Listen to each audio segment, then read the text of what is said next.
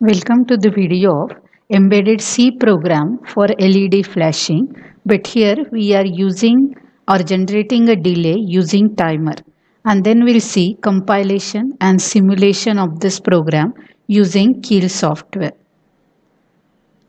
So we are writing here embedded C program to flash LEDs, but delay which we are going to generate is using timer. So this is the interfacing diagram, the same diagram which we have used to flash LEDs using simple delay. A for loop we have used to generate a delay. So same interfacing diagram we are using here. At port P2, 8 LEDs are connected. Here reset circuit is connected and here crystal circuit is connected. VCC terminal is connected to plus 5 volt and pin number 20 is connected to ground. So here we are going to use timer 0 in mode 1 to generate a delay. The delay calculations and the assembly language program is already discussed in the previous videos. So you can go through that videos to check how to compute a delay and how to initialize the registers and how to write this program in assembly language. Here we'll just see how to write the program in C language, embedded C language. So as I told you, when we are writing the program in Keel software, that means when we are using a Keel compiler, the first step is include this file reg51.h. So this file we have to include first. And after this, in Keel software, whenever you are writing a program, whenever you want to use a single bit, for example, here we want to use tcon.4 bit. Tcon.4 bit is for starting of timer. To start a timer 0, we have to initialize tcon.4 bit with logic 1.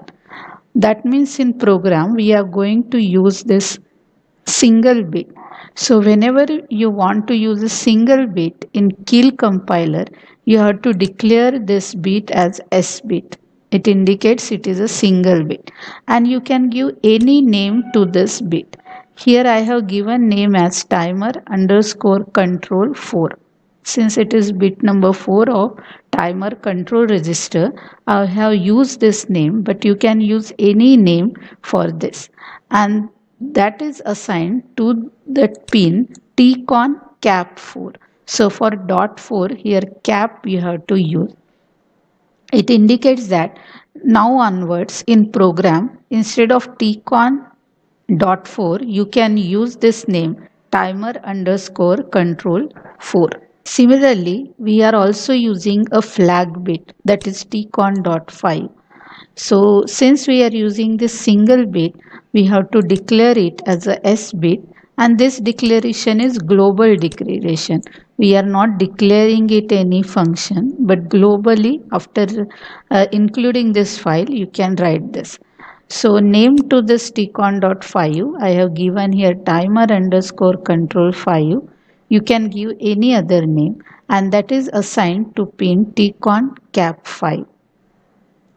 So now here onward for tcon.4 we'll use timer underscore control 4, and for tcon.5 we'll use timer underscore control 5.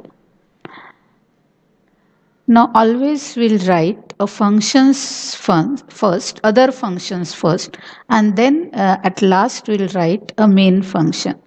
So we are generating delay using timer 0 in mode 1. So we'll write here delay function.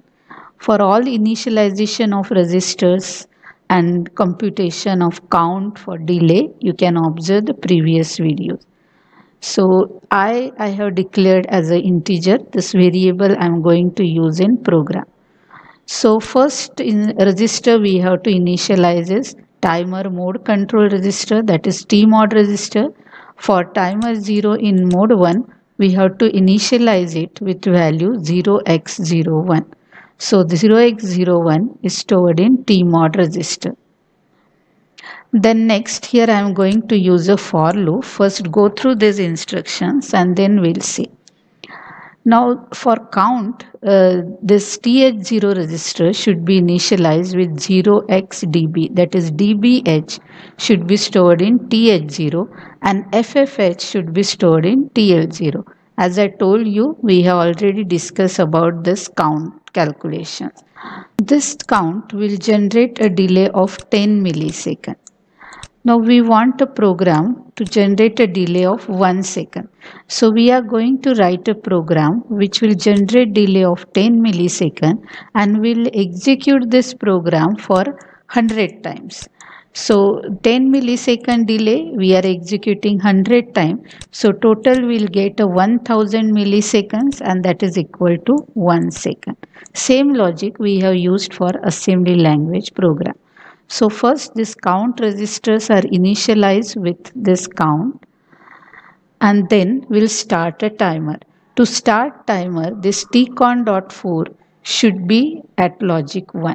So this name is given for tcon.4 will initialize with 1. So timer will start.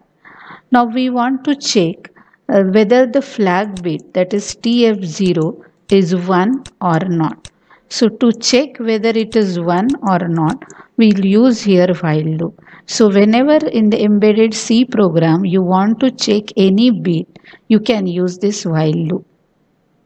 So while timer underscore control 5 is not equal to 1, that means when it is 0, condition is true and it will execute this while loop.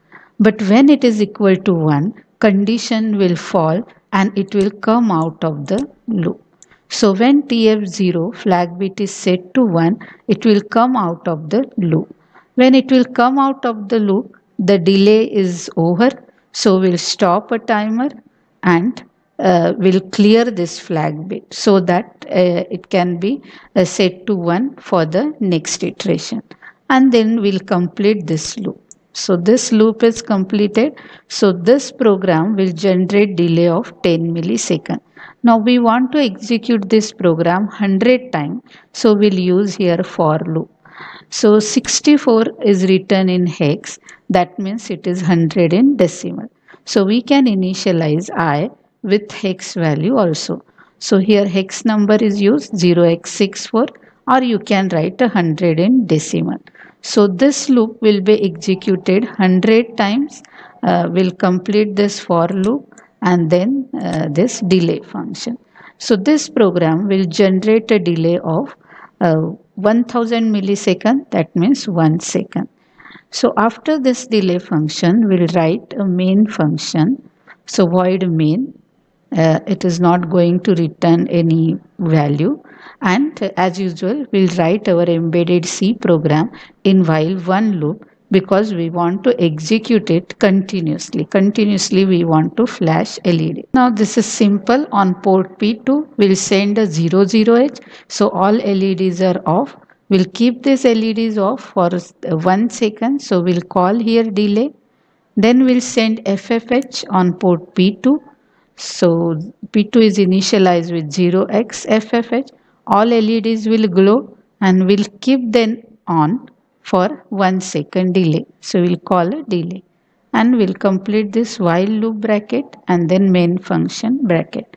So this program will continuously flash these LEDs with delay of 1 second. So get a proper delay, we have used here timer 0 in mode 1. Now let us see how to compile and simulate this program using Keel software. So here I have created a project. Actually same project I have used here, LED underscore flash, which we have used for simple LED flashing program using for loop. And the program using this timer delay generation I have pasted here. So same program you can see here. So we'll save this program and build this program.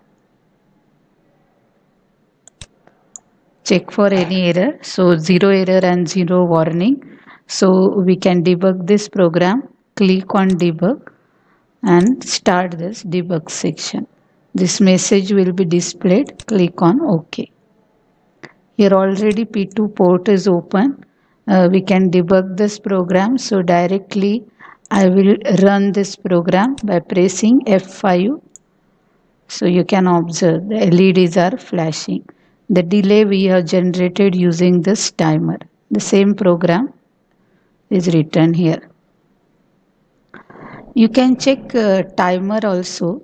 Click on peripheral, click on timer, and we are using timer 0. So click on timer 0. Here you can observe the count is incrementing after each clock cycle. And when TF0 is 1, that is not seen here actually, it is very fast. But when it is 0, that means when count reaches to FFH, this TF0 will be 1. And when it is 1, the delay will be over. And you can observe flashing of LEDs.